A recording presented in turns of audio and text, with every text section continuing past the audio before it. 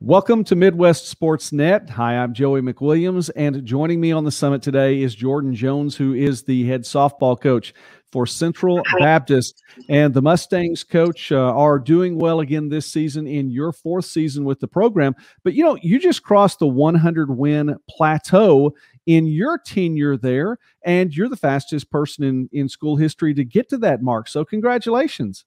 Thank you so much. Thank you so much. A lot of assistance, great support, and really awesome young ladies that made that happen. So it was an honor. So now I say fourth season, and it's probably realistically, and I know, people are going to look back on history as they do, probably more 3.5 because you have a half season in the books, and very likely, I believe, at the pace the team was going last year, you could have hit that 100-win plateau in year 3. But it is what it is. And talk about playing then in actually getting the season this year. it was great to get a whole season this year. Honestly, even when we started, come fall, we were still very hesitant on, make every practice we get our last, because we just didn't know, how it was going to end up. And, we had one senior return for her fifth year that took the COVID year, and we have a lot of seniors this year. And they were hungry. They did not want last season to end. So, we're led by a really, really goal-driven, selfless group of seniors that have led this group well and made all the difference in the world. So it's been exciting.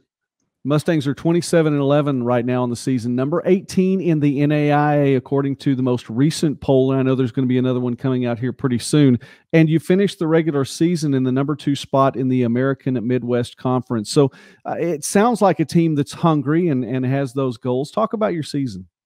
Yeah, well, we've had, I would say, one of the toughest, if not the toughest, schedule in the NAIA this year. We've played 7 ranked teams, and some of those being double headers. We played the number 2 team in the nation Friday and lost 2 nail biters to them. So, when we show up to play, we're competing with the best in the nation. And, it's been a hard year, but we made it that way on purpose. I think 2 years ago when we got to the conference tournament, it was kind of like the bottom of our conference before we got there. So I specifically scheduled it more difficult, more competition late in the season so that we'd be ready for conference tournament this year. So, and I think we are. The girls are excited. They're ready to roll. So we're ready to get up there.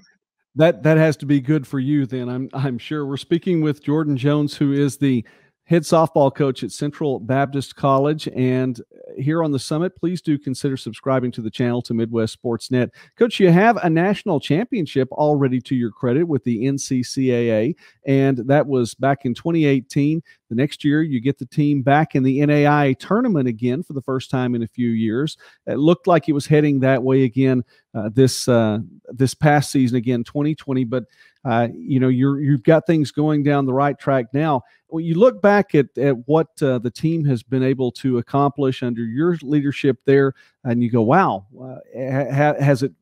is it the right pace? Is it where you thought it would be? Is it faster? Where are you now in what you thought you might be? I will be completely honest. So it's been way more than I could have ever imagined. I took over the program at 24 years old, and when I took over, I was confident, but I also knew all the doubts that everybody had about me taking over, and I just kind of went fearless with it, and not fearless, but the support group that I had around me, and I just knew whenever I decided to finally take it, I knew it was where I was supposed to be, and it was a God thing. So with that came confidence, and I was able to, take and turn it and kind of get these girls playing in a confident manner and simplify things for them. And we've had amazing support staff and amazing girls. I've got 4 with me this year that have been here with me all 4 years. Alyssa Estrada's had me as an assistant and 4 years as a head coach. And then we've got, Allison Seats, Caitlin Goyke, Bailey Jackson. They've been here all 4 years. Caitlin Gordon got here, year 2 for me, and she's been huge ever since then. And I could go on and on and on, and every year they just keep coming in. I literally every year I just feel so blessed with the girls that we get. And it's an adjustment period. Every year we lose a couple people, and this year I think more than any, it was difficult. I like to think COVID has a play in it and things like that, but